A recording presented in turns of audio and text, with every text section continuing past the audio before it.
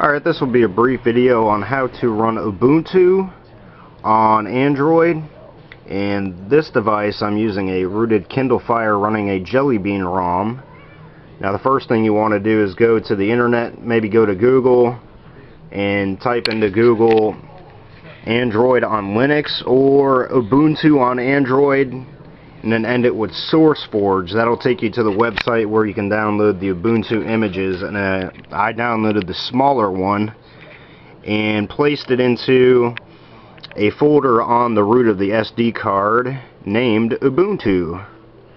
And the easiest way I found to do this is to get an application called Complete Linux Installer, and it gives you step-by-step on how to run Ubuntu on an Android. It's pretty easy to use. I've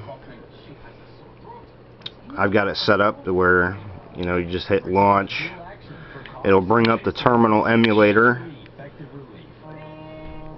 and once that boots up on the terminal emulator there, you go to home and go to the Android VNC viewer, which it has you download in the Complete Linux Installer application, and it gives you directions on how to do all that stuff.